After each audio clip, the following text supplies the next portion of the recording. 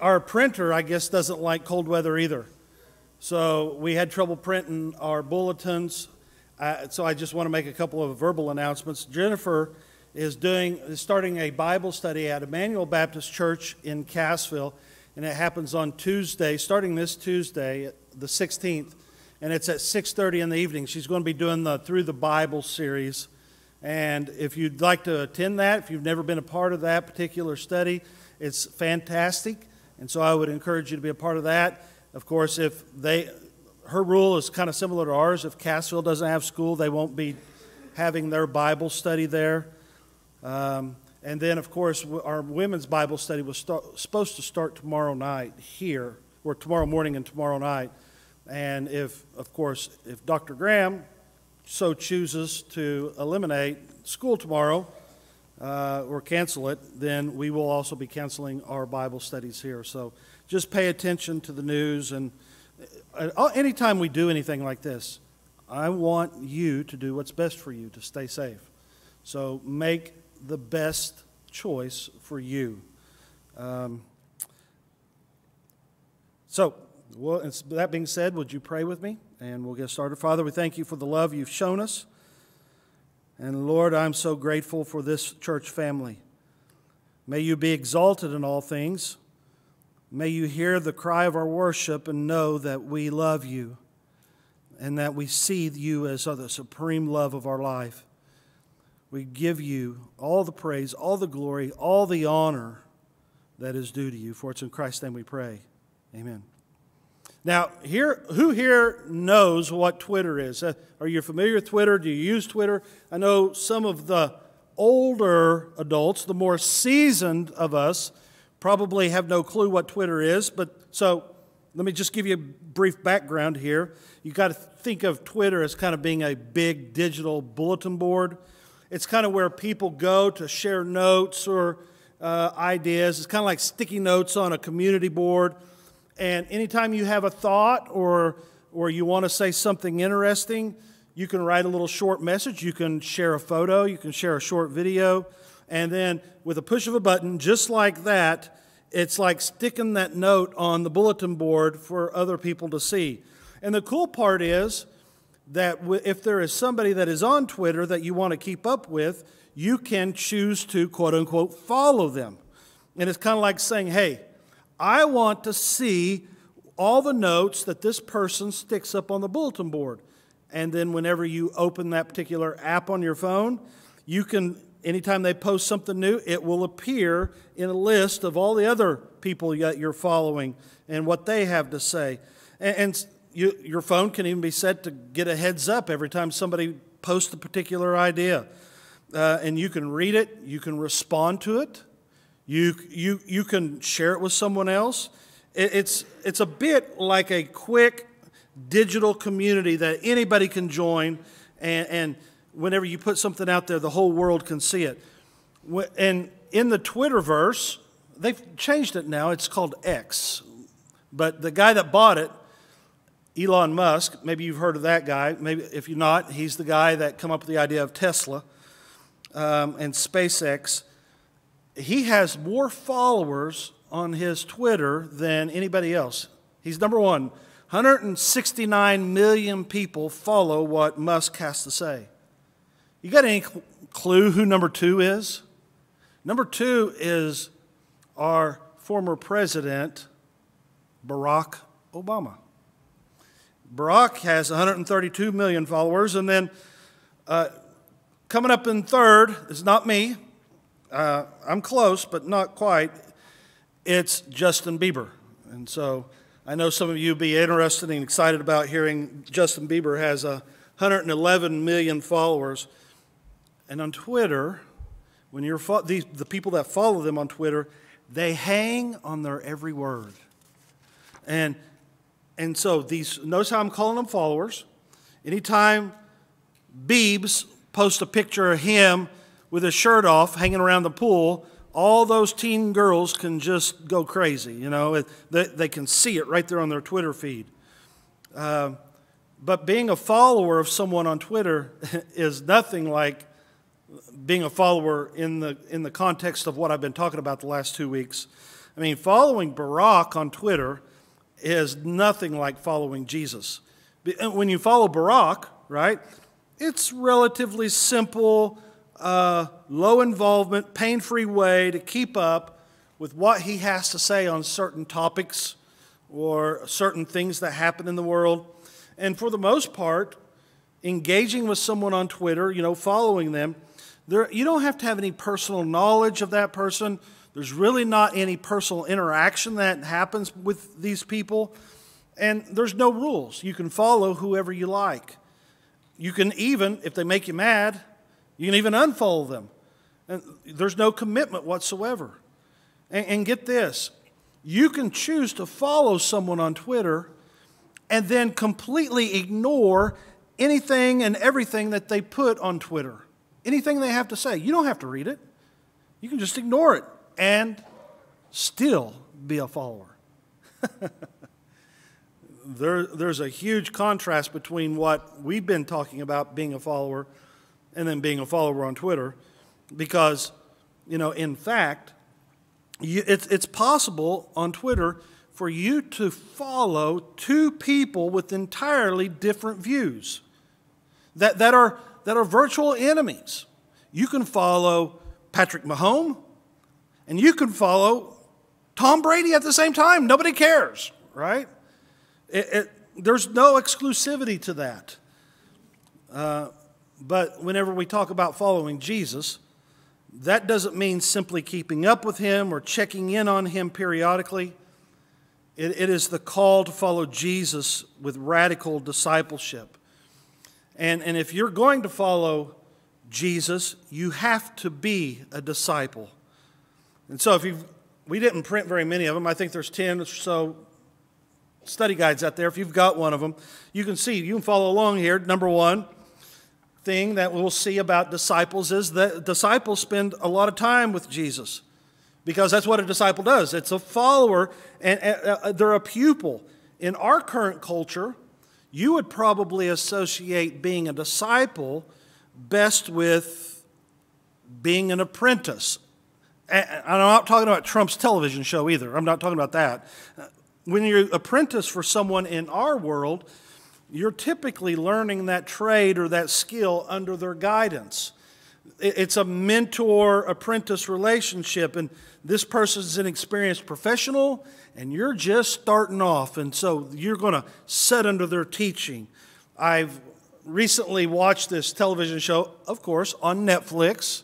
It's called Blown Away. And there are contestants that compete to see who can make the most creative works out of molten glass. And they're glass blowers. You've probably seen them at Silver Dollar City, haven't you? Those guys that take just a piece of glass and then they heat it up. I'm amazed at that craft. They melt that glass, or they heat it up until it's almost liquid, and then they begin to manipulate that molten glass into incredible works of art or common household items. But as I'm watching something like that, either on Netflix or you go down to Silver Dollar City, I begin to ask the question, how does even one become a glass blower? I mean, whenever I was in school, there wasn't glass blowing 101. It wasn't like I could sign up for it. There wasn't a degree major called glass blower extraordinaire or anything. I couldn't get my PhD in glass blowing. How does somebody, if that's something that trips your trigger, how do you get that? How do you become a glass blower? Well, glass blowing, that is typically passed down through the process of being an apprentice, an apprenticeship.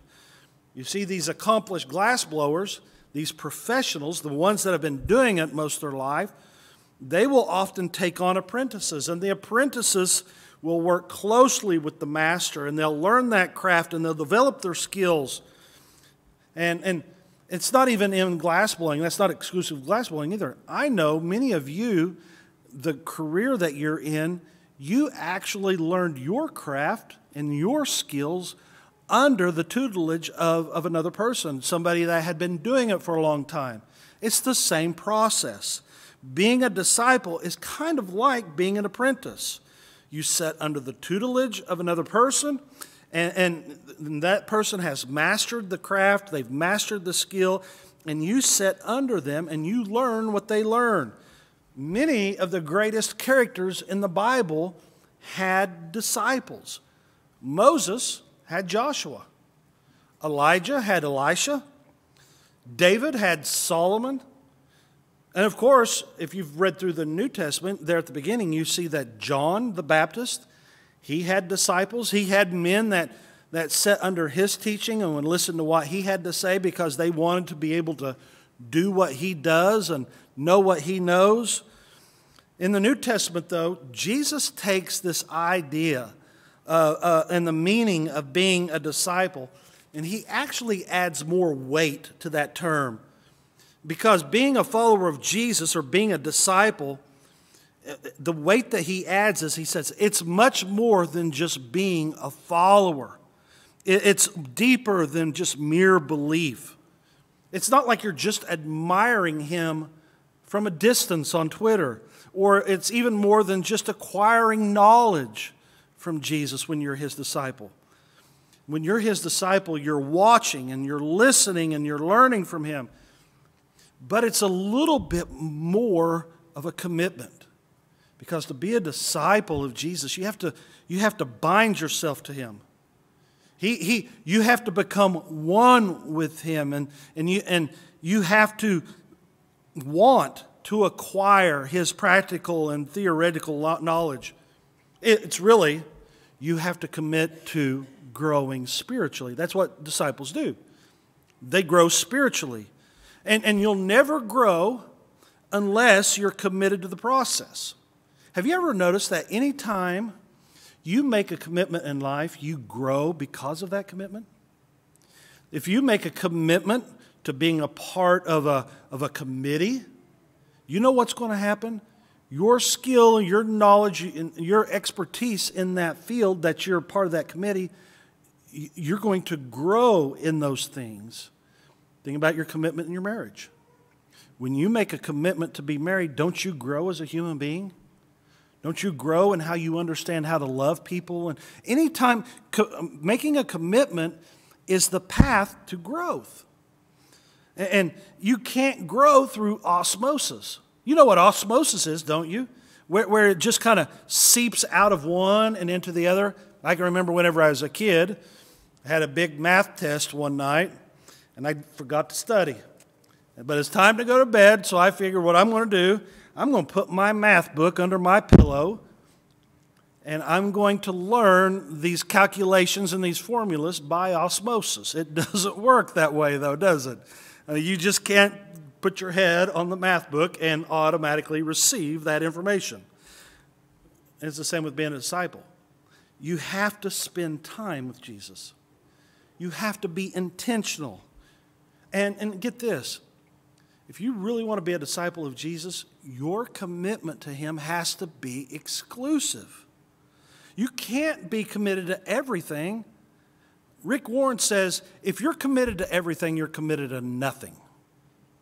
And I believe that's true. Your commitment in the space of your life, it has to be exclusive. It's a full-time job. You will get out what you put in. In fact, a lot of people think that they can be a Christian, and then they realize that that means that I also have to be a disciple. That means that I have to learn under the tutelage of Jesus if I'm going to follow him. But then they're not willing to commit the time and effort it takes to grow spiritually. And it's almost like I'm going to arrange my interaction with Jesus around my schedule, and it don't work like that. You see, you have to put him in your schedule and then arrange everything else around him. And we do this all the time. We do this, the church, one of the things that we want to do here is disciple you, to help you grow spiritually. We can't help you grow spiritually if you're not here. And so a lot of people, they structure their schedule and then they try to fit church in wherever they can. wherever there's an empty spot. You see, you'll never grow spiritually doing that. Your commitment to following Jesus has got to be number one, the first thing, the first priority on your list, and then everything else is structured around that.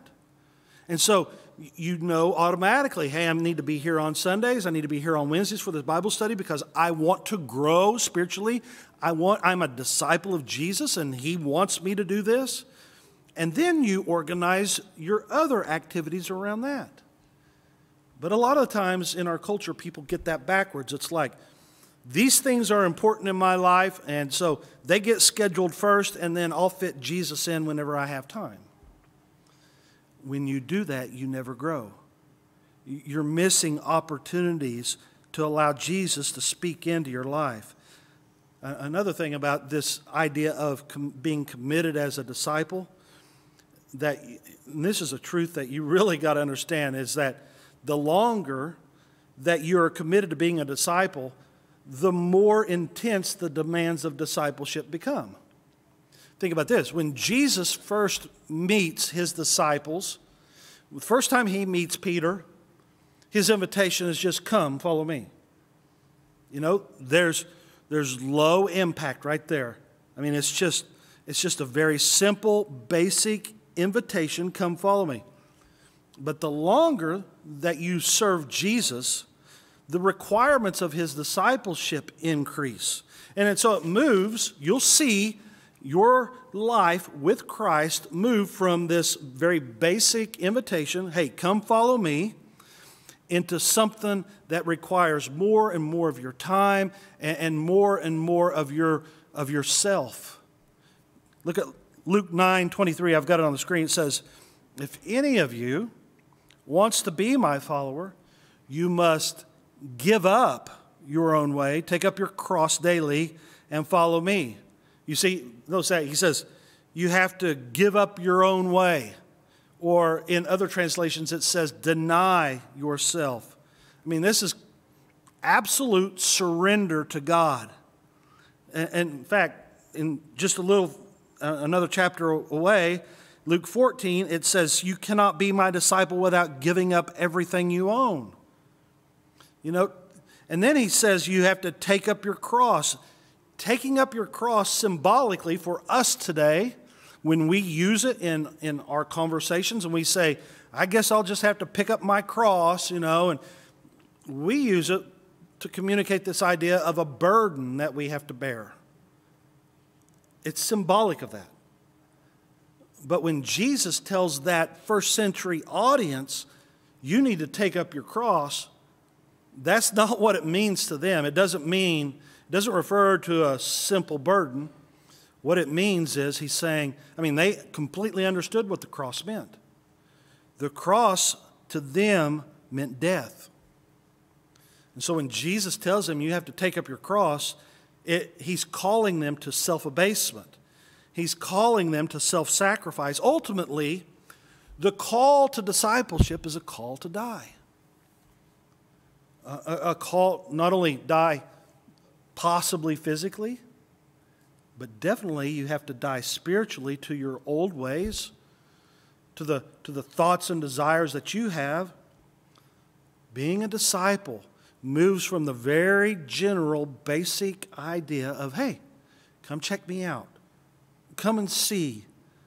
And the longer you do it, the more responsibility Jesus is going to ask from you. It gets more and more difficult. And the second thing we see about disciples is that they love God above everything else. It's very, very easy. When you love God above everything else, you're worshiping Him.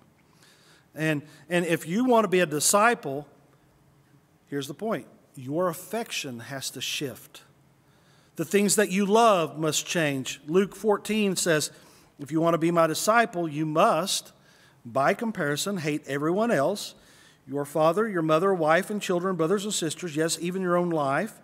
Otherwise, you cannot be my disciple. So get that.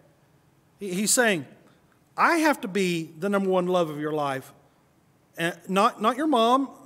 You can't love your mom more than me. You can't love your wife more than me. You can't love your children more than me. I have to be number one. And if you're unwilling to do that, he says, you cannot be my disciple. If you do not carry your own cross, that means if you're not willing to die, if you're not willing to die spiritually or even take the chance in dying physically, he says you can't be my disciple. Anybody that wants to be a Jesus follower, you cannot love anything more than you love him.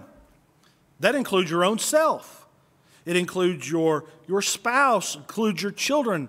And a lot of times people have difficulty swallowing that truth. How am I supposed to love God more than I love my children? My children are right here. It's my responsibility to take care of them. They even in their mind, some people distort that idea. They warp it. It works kind of like, well, I guess I have to love Jesus to the detriment of my other relationships. That's not what he's saying at all. He's saying by comparison. He's commanding us to love him more than anything else, and that our love for him should be so great that the love we have for our spouse and our children pales in comparison. And a lot of people have this in their mind that if I love him more than anything else, those people are going to suffer. They're not going to receive the affection or the attention that they need, which is completely wrong because it works kind of in the inverse. And it works like this. The more that you love God, the more you will love your children and your spouse.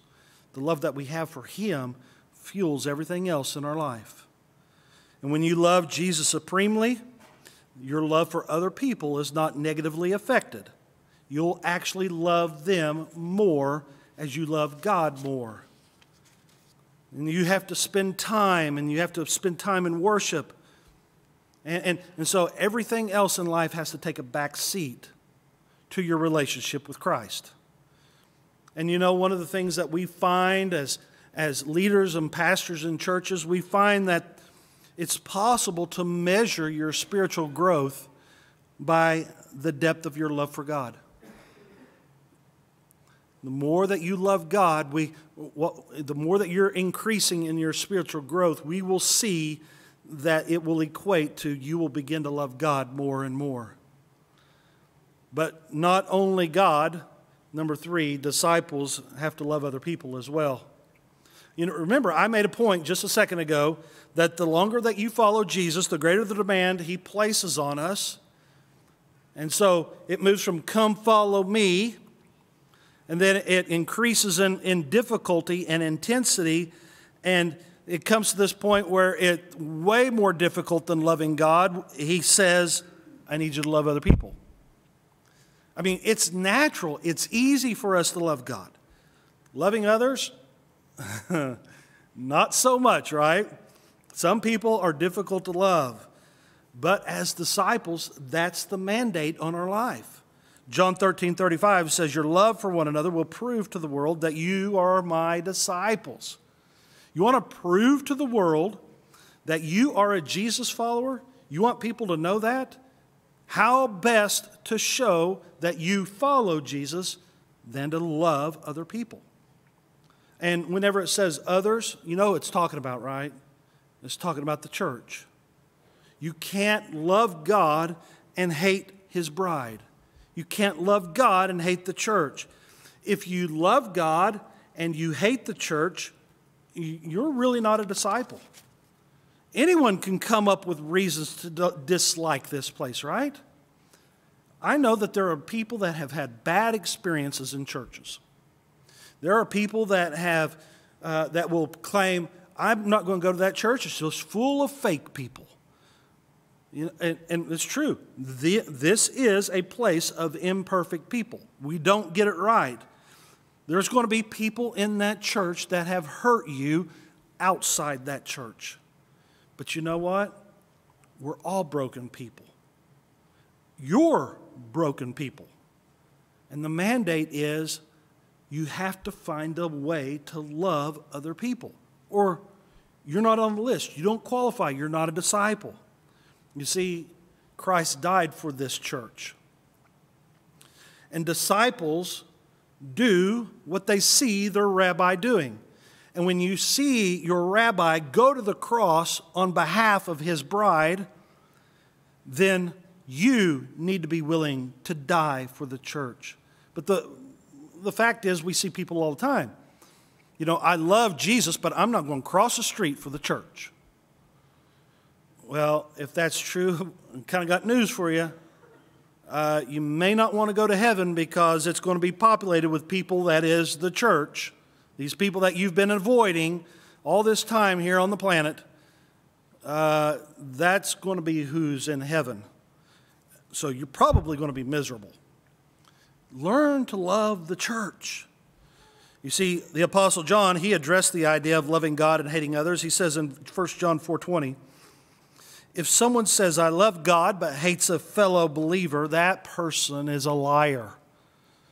And so, if you say you love God, but you don't like the church, you don't like the people of the church, you don't like other Christians, here's what John says. You can say all day long that you love God.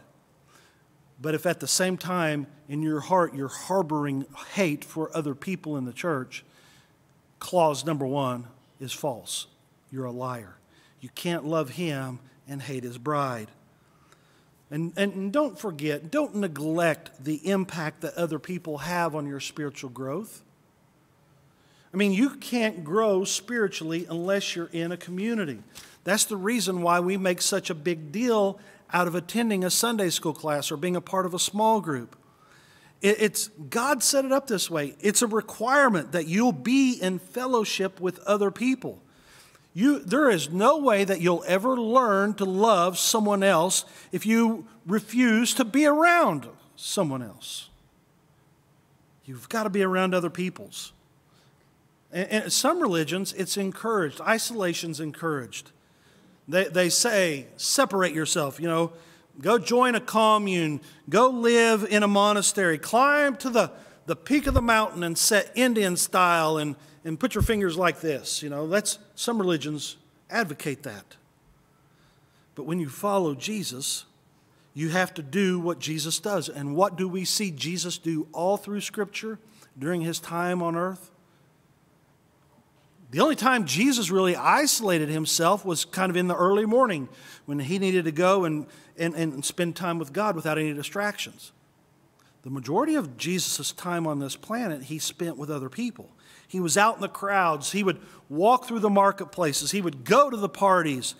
And in fact, his opponents would use his behavior to defame him. They would point out, he hangs out with drunkards. He hangs out with prostitutes and sinners. He eats with people who are unclean. That's the knock that they had on him. I think it just points to the truth that Jesus knows that we have to love other people. And you show love to other people by being present. And you can always tell, if you want to know this morning, how do I know if I'm growing spiritually? How can I tell?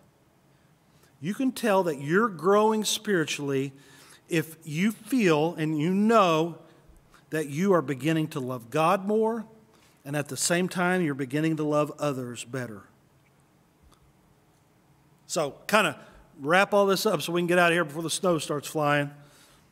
Following Jesus means that we have to be disciples of Jesus. And being a disciple means that you're making a commitment to learn his ways and then mimic his ways. You begin to think like he does. And I think what's really key for a lot of us is knowing what Jesus knows, I then use that information to process life according to the views that he has on life. I don't understand how Christians can separate and they can segment parts of their life without applying what Jesus would say to that part of life. You see, if you're a Christian, what Jesus' teachings, its fingers should reach into every part of our life. What Jesus teaches should impact how you vote. What Jesus teaches should impact how you talk about other people. What Jesus teaches should impact how you work. Christians should be the most reliable, dependable employees on the planet. But these things just don't happen overnight. They don't just mysteriously wake up someday and pop, I have the mind of Christ. It's a process. You have to be intentional. You have to invest in becoming like your master. But it comes at a cost.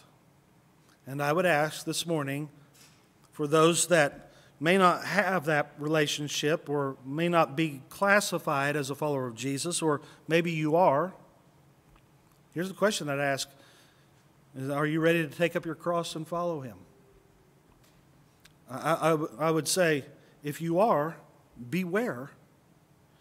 Beware about stepping into that commitment, because you'd better count the cost, because willing to follow Jesus means you could lose your closest friends. If you're willing to follow Jesus, it means that you might be alienated from your family. I've seen that happen in third world countries where people have made professions of faith and their family kicks them out or writes them out of the will or removes some sort of asset from their life. You know, following Jesus means that you could lose your reputation.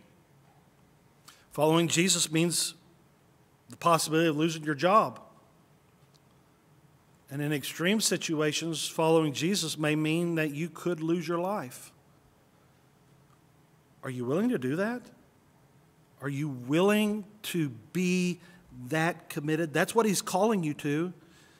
There's no clause that he gives for someone to take an easier path that you can commit to part-time. Following Jesus is ultimately a call to die. He deserves and he demands your complete devotion to him, even if it means you'll have to die. And unless you're willing to do those things, you will never be known as a Jesus follower. And being a Jesus follower is the greatest privilege that man has ever been allowed to have. So I'd implore you, yes, you can love God, but that call to follow Jesus is entirely different, and it requires so much more of us. Please count the cost. Let's pray. Lord, we're just so grateful for your word. And Lord, your word it's powerful, it's impactful, but at times, Lord, it can be difficult. Even contemplating the possibility that binding myself to you might mean my life, it's intimidating, it's scary. And a lot of people aren't willing to pay that cost. And Lord, I just pray that people would come to know just how fulfilling that commitment is. Lord, it is a greater blessing than anything that we will ever know this side of being with you in heaven. And so, Lord, I just pray this morning that you would fill us with courage and that your word would prick our hearts, and we would be motivated to lay aside everything that keeps us from going all in for the glory of your name. And that's who we pray to this morning. In the name of Jesus we pray. Amen. Hi, thank you for watching. If you want to see more great content like this, like and subscribe to our YouTube channel. Don't forget to ring the little bell to be notified when we add new videos. Since our founding in 1877, our goal here at Arnhart has been to create God-centered teaching available for everyone, regardless of their status or station. Today, that looks like making trustworthy Bible teaching available to everyone, even if they don't make it to a church building on Sunday. So for more information, check out our website at arnhart.org or join us live on Facebook Sundays at 10:45 a.m. As always, we love you and hope to see you next Sunday.